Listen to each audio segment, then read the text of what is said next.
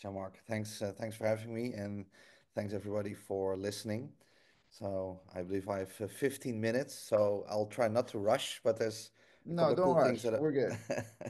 We're good. a couple of cool things that I want to share with everybody. So and I'll share my screen in a bit, but quickly as part of the introduction. So, indeed, my name is Bob. So my last name is Van Looyd, but you can forget that. That's Dutch. So I'll just go with Bob, and I'm indeed one of the co-founders of Weaviate. So started the company 5 years ago, very early on when nobody cared about vector embeddings, and people were like, "What's that? Why would you use these kind of things?" Uh, we didn't refer to things as AI yet. It was still machine learning, deep learning, those kind of things. But now here we are, and for those listening who might not know, but the vector embedding is not only a product that you can buy as an output of a machine learning model, but even inside the generative models, everything that's happening under the hood is based on embedding. So it's if you deal with models at large, you will be dealing with embeddings. And what we work on Weaviate is the storage mechanism to store these embeddings and the data that it represents. So I'm going to share my screen. Here we go. Should be visible, right? So there we go. There we go. So I just said a bit about the company. It's a started 5 years ago. A lot of exciting things happening, but I'm gonna skip through that and I'm gonna dive right in. So um, at Weaviate, when we started the company, everything was around this, right? About vector search. So what you do when you deal with the vector embeddings, for those who don't know, is that you basically do similarity search on them. So how it was done before was that you were basically comparing every embedding to each other in a brute force manner. But these new algorithms emerged to actually do that on a large scale, do it fast, do it efficiently, and then the database Weaviate emerged around that in a way to also share to store the data that the embeddings represent. I'm not going to talk about that today, but out of that came RAG. And RAG is retrieval augmented generation. Was very interesting for us because one of the things that RAG does is that it says rather than fine tuning or training a model on top of new data, what if we can inject the data in the model? And there are very sophisticated ways of doing that. There are also less sophisticated ways to do that just directly in the prompt. But that was the idea. So it's literally in the abbreviation, right? So when you generate something, you augment the context with retrieval.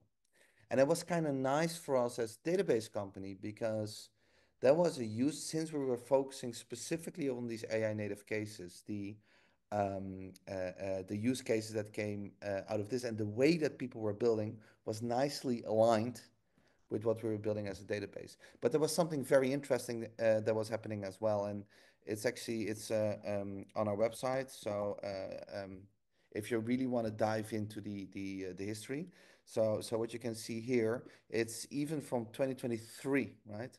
So one of my colleagues, Connor, published this article about a concept called generative feedback loops, and what you can actually see also here in the diagram is that the concept is very similar, right? So we have the database, we use it to generate something. So I have RAG through a generative model, but the unique thing is basically in this, that we store that information back into the database. And the way that we referred to it back then, that we referred to it was generative feedback loops, right? So it's when we're generating in RAG, we feedback loop something back.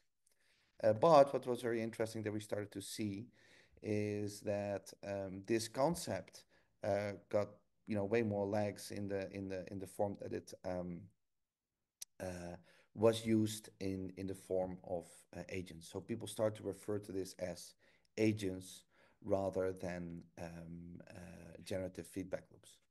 So let me share my screen one more time. I just actually want to share the entire screen. So yes, this is better. So Okay, so what we've done at Weaviate, so we've introduced three types of agents. So we introduced the query agent, we've introduced transformation agent, and the personalization agent. And what's very important to know for those listening is so the agents, they came out of this concept of the generative feedback loops.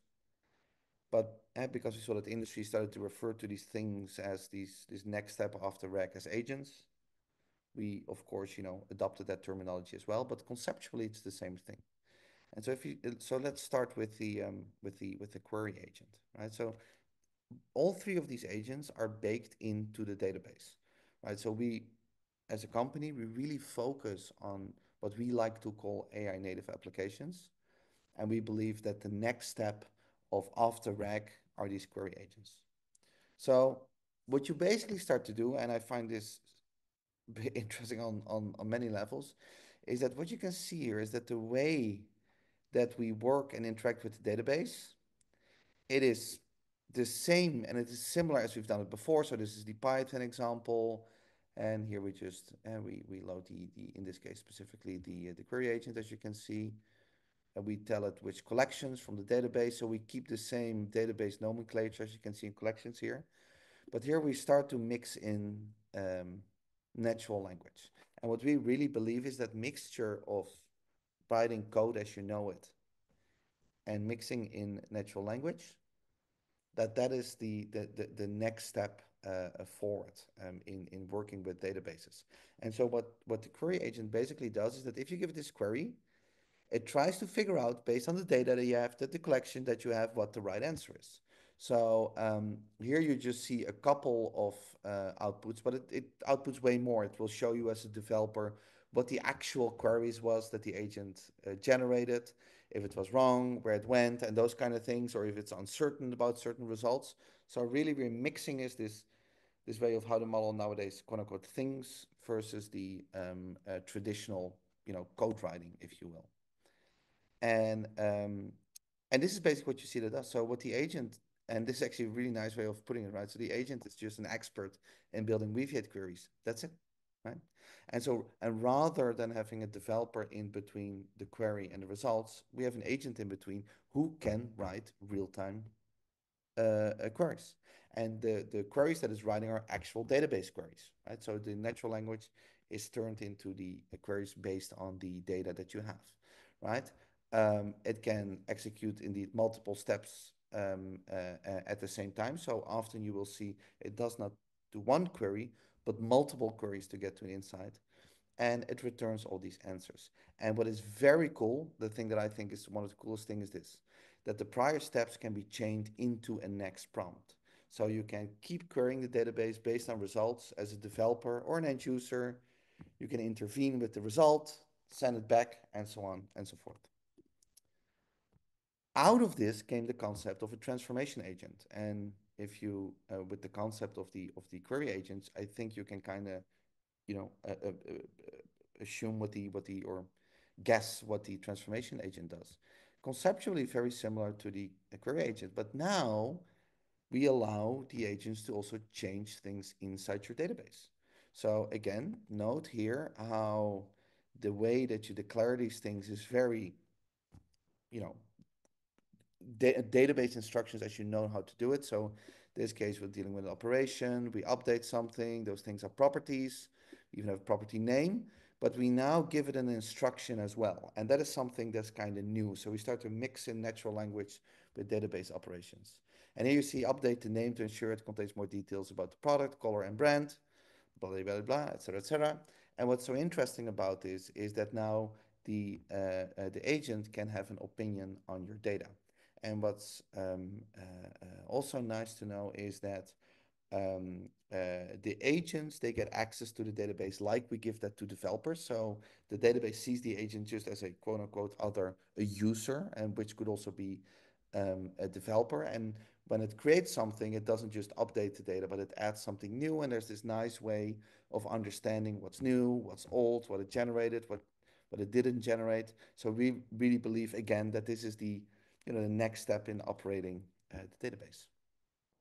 Um, Let's see. So yeah, so what I just mentioned, and to double click on this one, so that the resulting objects are written back into the database, right? So rather than just querying the database, you can now also give it access to do something inside your database.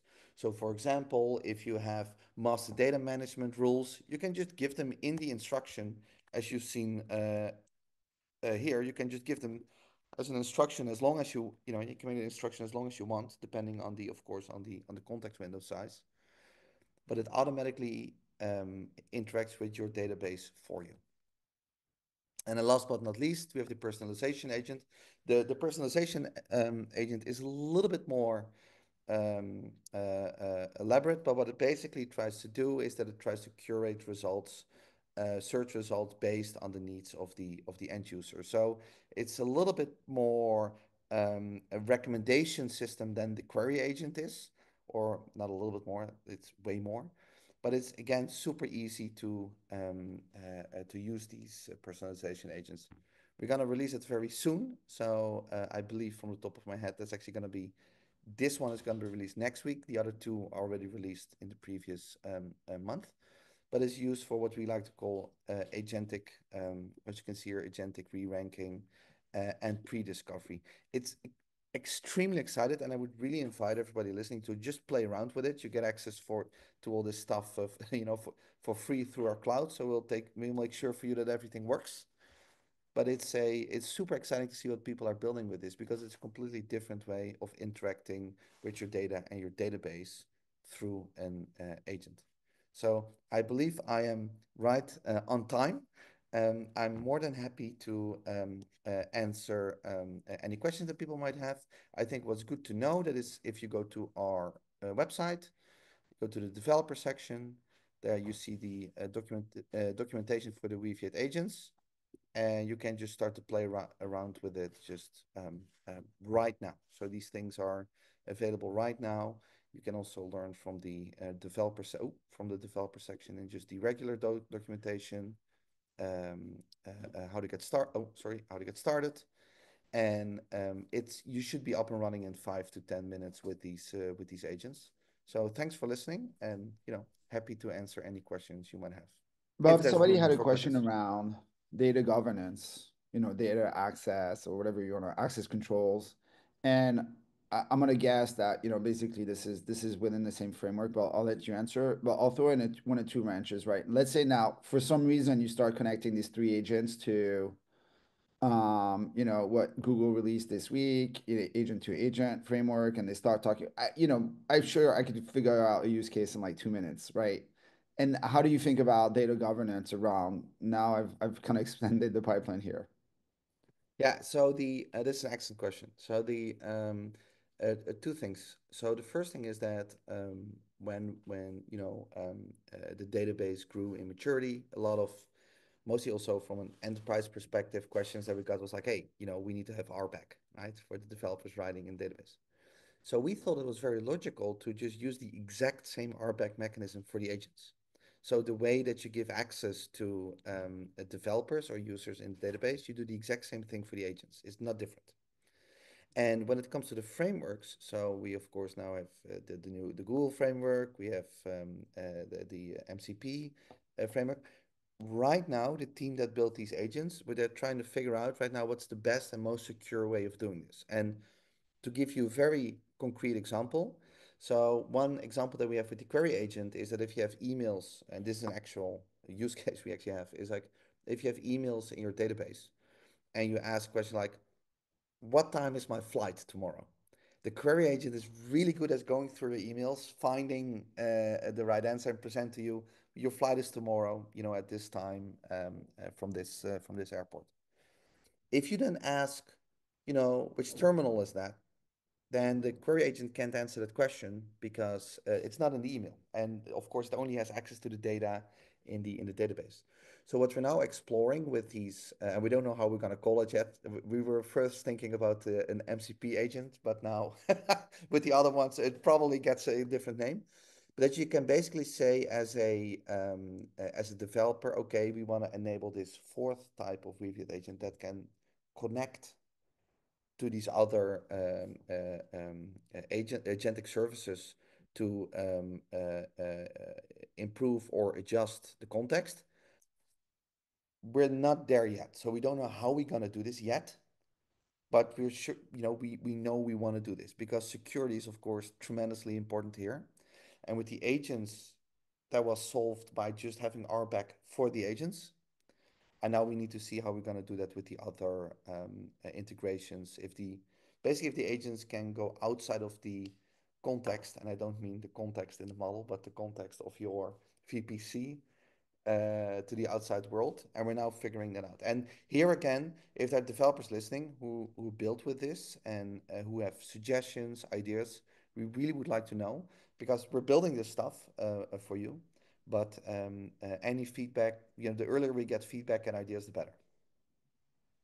Thank you so much, Bob.